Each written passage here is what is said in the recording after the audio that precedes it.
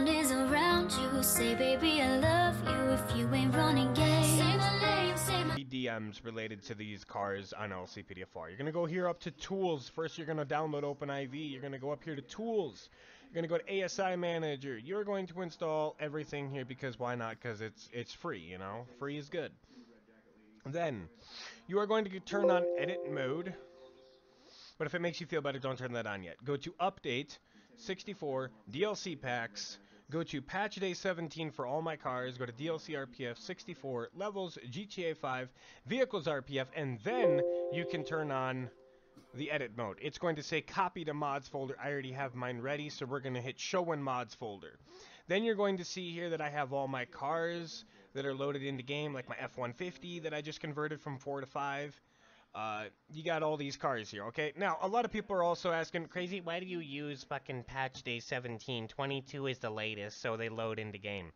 Mine work just fine in 17, so I'm just going to leave them in 17. I haven't had to reinstall my games since patch day 17, so there you go. Alright. There has also been a lot of questions. The ELS XMLs, the 5M ready, all that stuff. All my ELS XMLs are completely default. Everything I do in Zmod, or everything that is done, basically, this is not my car, by the way, this is my friend, I taught him how to make this. This is pretty cool, though, not gonna lie. Everything that I basically do in Zmod, for an example, let me see if I actually have a car here that has it. No. Okay, let's just go to GTA 4 here for a second.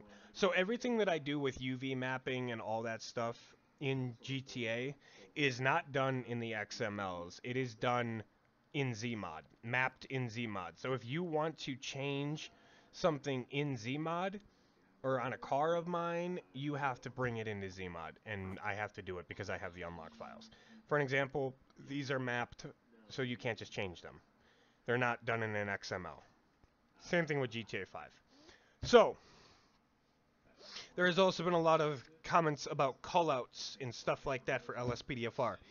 For you guys, for this video, because I really would like to reinstall my game and get Redux back in my game, I'm going to be uninstalling my game as soon as I redo my gaming area. So, I currently am near the window next to the cold winter. I'm actually going to be removing this gaming area today from here, and I'm going to be putting it in the kitchen, where it's warm, and the stove is, in case I get cold. So, we'll be doing that today, and then we'll actually be reinstalling GTA, and I will be showing you guys how to install callouts and LSPDFR, cars, scripts, PEDs, fuck you name it. I'll show you the whole shebang.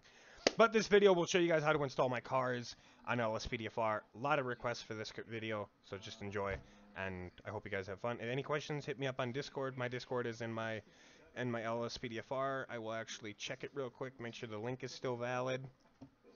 If you go here, so it looks like it's still valid. So it takes you directly to the page of my Discord. So yeah, I'll edit that part out as well, because that was my password. Okay, so it still works. So just enter the Discord. I get home from 10 p.m. Thursday, Friday, Saturday, and Sunday. I go to work at 5 p.m. I am home at 10 p.m. I wake up about 3 p.m. because I'm up till 5 in the morning, sometimes 8 in the morning. So yeah. So I hope this guy's videos helps you. Have a good one. Peace.